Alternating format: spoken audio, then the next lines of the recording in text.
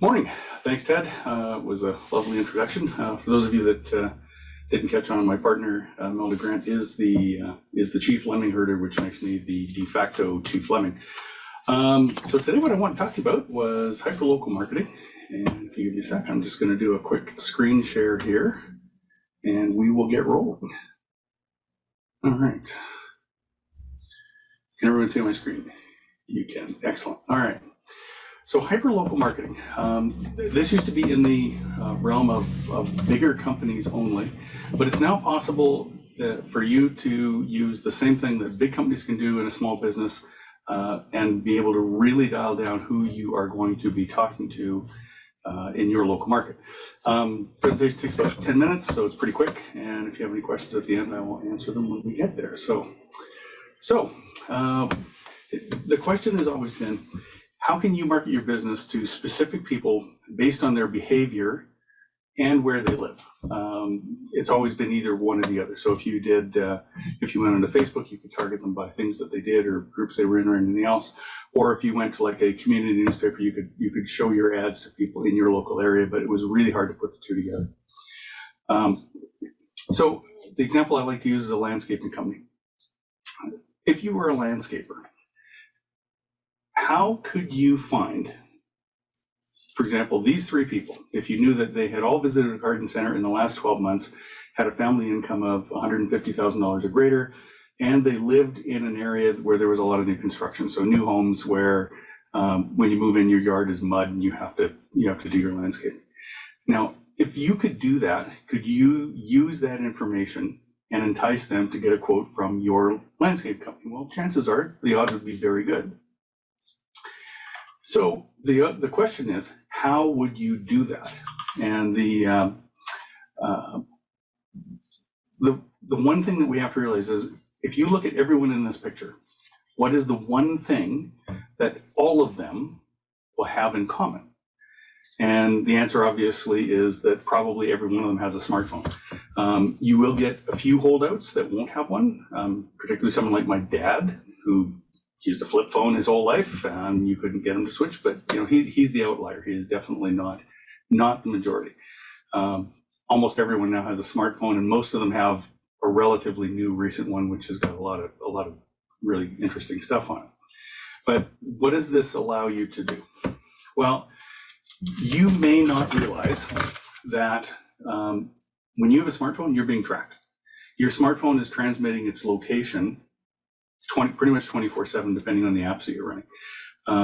So how does it do this? Well, it monitors where you are based on signal towers. So if you're reading off 3 towers, it'll be triangulating roughly where you are.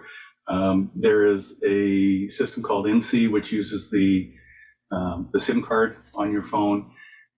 If you're using Wi-Fi or Bluetooth, so if you're in a building and you're on Shaw Open, they have a really good idea of where you are because of the range of the Wi-Fi. And then there are certain apps that will capture data and they will record it. So for example, if you're in a weather app, the weather app is going to want to know where you are, because if you're in Calgary, you're not going to want the weather for Toronto, you're going to want the weather for Calgary. So it's going to have to know your location. And same with any kind of mapping program. So if you're on Google Maps and you want to know how to get from where you are to a particular store, the fact that it needs to know where you are so that it can create the map means that your phone is now transmitting its data. So that GPS data is going all the time. The interesting thing that most people don't know about GPS data is it's tracked to the individual phone, not to you, and that's for privacy reasons. So I have 2 phones. I have an Apple and I have an Android. Both of them have a thing called a MAC address. MAC address is like a digital serial number that is unique to every device. So I've listed mine up here, so if you ever want to send me a message, you can now do that using those MAC addresses. The interesting thing about MAC addresses is, if you figure it out, there are actually 281 trillion unique MAC addresses, so they're not in any chance of running out anytime soon. But what does this all mean? If you ever wondered if it's possible to, if this is really true, are they really tracking us? So I ran across this a while ago in Wired magazine, and it was about a fellow named Simon Weckert in Berlin, And he ran a little experiment, and you can see in the picture where he's towing a little red wagon. The wagon had 99 smartphones in it, and he, on Google Maps, created a traffic jam, although you can see there is actually no one on the street. So if you ever had any doubts of this, if you go into Google and just type in "an artist used 99 phones to fake a Google Maps traffic jam," it'll take you right to the Wired article. You can read it. It's actually pretty funny, and Google has been working to get rid of little quirks like this, but it does prove unequivocally they are tracking where our phones are going. So what is hyperlocal marketing? So hyperlocal marketing is using the data that is recorded, because all of your phone's pings where it's telling you where it is recorded, and we can use that data, and we can go back in time 12 months. So I can say to one of the data companies, give me everyone who has gone into a Home Depot in Southern Alberta in the past 12 months. That data is available. So I don't know who they are, but I know what phones they are. And because we keep our phones with us all the time, I've got pretty high confidence that if I want to show an ad to anyone that's been at Home Depot in Southern Alberta in the last 12 months, I can put an ad on your phone. The idea behind hyperlocal is it allows you to take behavior that is going to best mimic your ideal customer, client, patient, whatever it is, and the demographics that fit them. So we can create a list of physical locations where your ideal customers visit or where they live. So for example, if I was an auto repair shop, I would want to target people that have been in a service department of a dealership within 5 miles of me in the past 12 months. Those would be pretty good contacts. Alternatively, if I was in a community, I could now only show my ads to that community, or I could do an overlay of both. So you've got some options here. I can do an overlay of how old their vehicle is, what their income is, whether they're male or female. So a whole bunch of things. So literally what we're doing is we're taking all this information, and we are in the example that you're seeing here is we've targeted multiple other businesses that would have the same customers we would have, and then you would put a radius around each one as to how far in, and you can dial that up or down, and then you say who are these people, and show them my ads because they're probably a pretty good match for them. So there's two types of additional information you can lay over top besides the actual physical, like where are they. You can do demographic information, and you can do psychographic information. So demographic are things like they live in Calgary, they are professional, they have a bachelor's, MBA, PhD, they have this much income, they have this many children. They own 2 cars, they own their home. This is all demographic information. You can also start to lay across psychographic information based on what they do. So you can say, if someone has been to these fine food restaurants, you can fairly safely assume that they enjoy fine dining. So now we're getting into the psychographics. What is it that makes them tick? What are things they like? If they go to an NHL hockey game, and they go to a professional football game, and they can go to a basketball game, you can fairly safely assume that psychographically these people are sports fans. Same if they are hunters or whatever you want to put in there, you can do that. The third-party providers that provide this, some of them you would have heard of, ComScore, Double Verify. You may not have heard of GrapeShot. I'm sure you've all heard of Oracle. These are the big companies that hold all this data. It's available, you just have to know how to access it.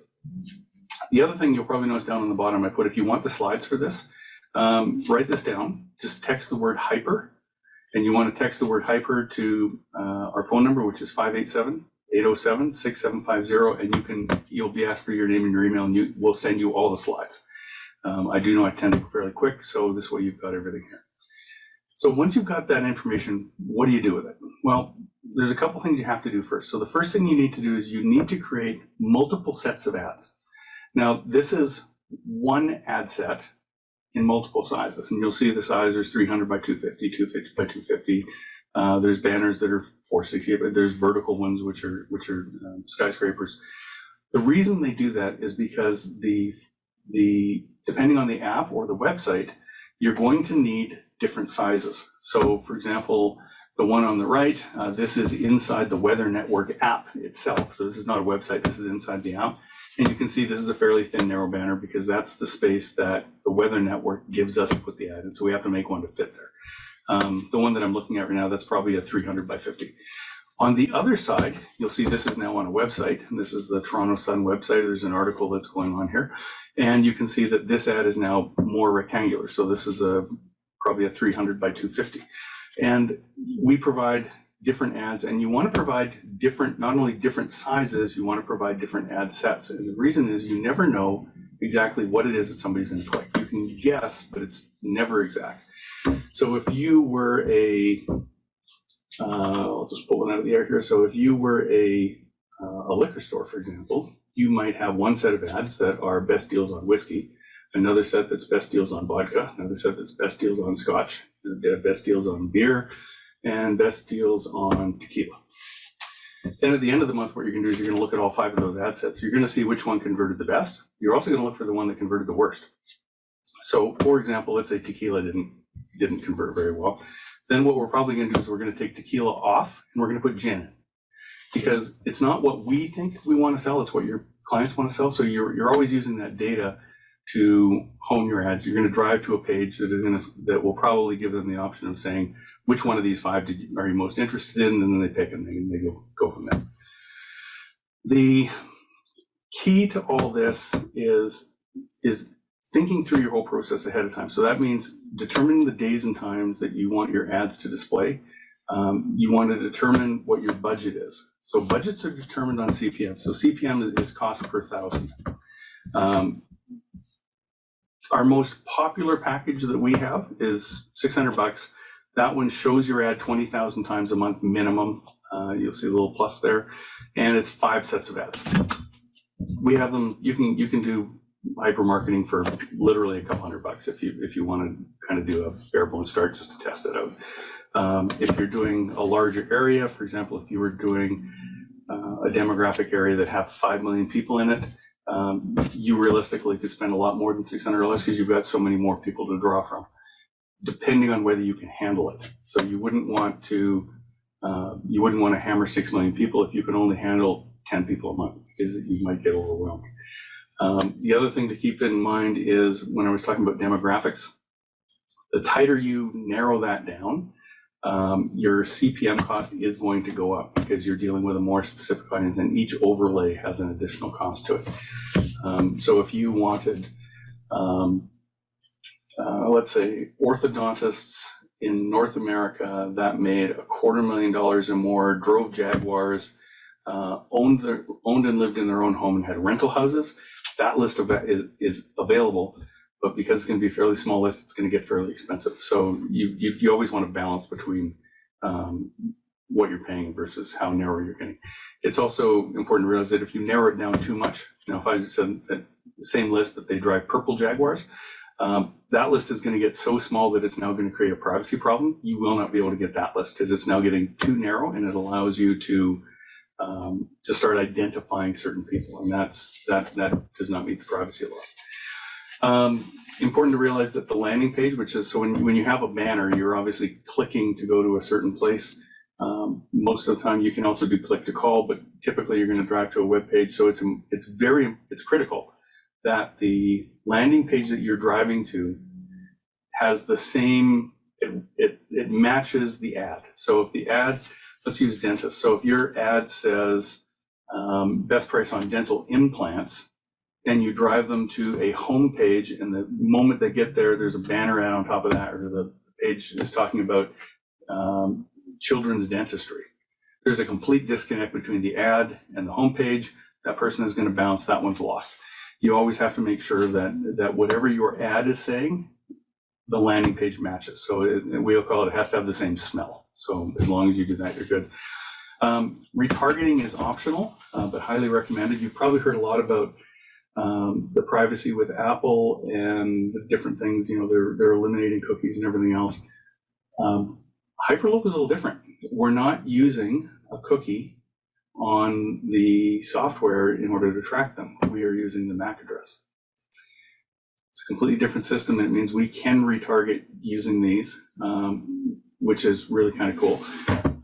So everything that Apple does not. So if we get someone that's clicking on their ad, we can now start showing them more of the same ads. The reason that it does that is because for example, if you were looking at an ad on your desktop, you're using an IP address, which tends to be fairly static. It doesn't change a lot.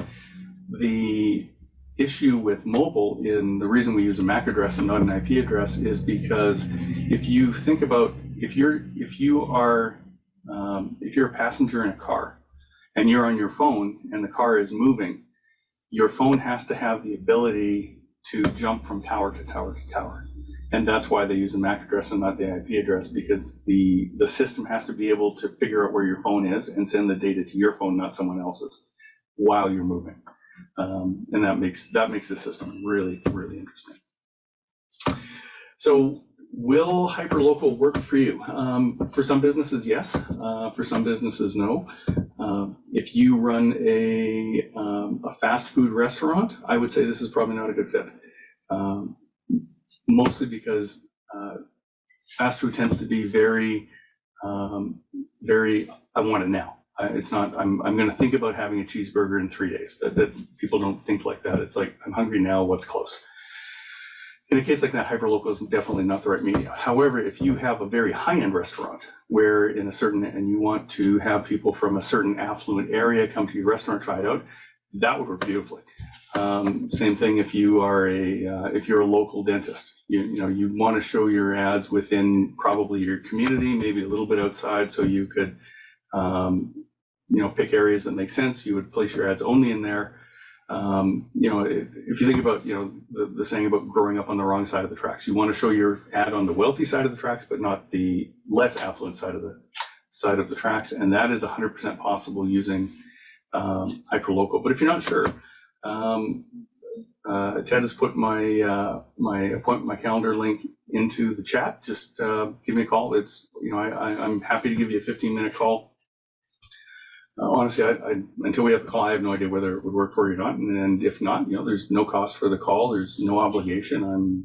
As you can tell, I wear a Hawaiian shirt. I'm not a high pressure kind of guy. And yeah, so let's see if Ted, are there any questions? Okay, so 590. Yeah, so 597 is not the only package. That's our most popular one. As I mentioned, we've done packages. You can do something for as low as a couple $100 a month without any problem. We've got some that run into the almost tens of thousands a month. Biggest thing, just again, click the link, get the link to give me a call, and let's set up a time and chat, and we'll figure out something that works for you. Would this work for power sports? Yeah, absolutely. So if you think about the power sports business, so you can do things like you would target recreational areas. Like I would be targeting popular lakes, boat launches. If you're doing ATVs, I'd be targeting trails, that kind of thing. So absolutely, that could work really well for there. Dentist. Okay, so yeah, we do not. We only put one client in per trading area. So if you're a dentist and there's another dental office right across the street, if you're a client, we would turn them away. That's just a way we do things. So yeah, and that's about it. The rest of it. So again, if you have any questions or anything else, easiest way, just schedule a call with me. And thanks for watching. And I will turn this back over to Ted.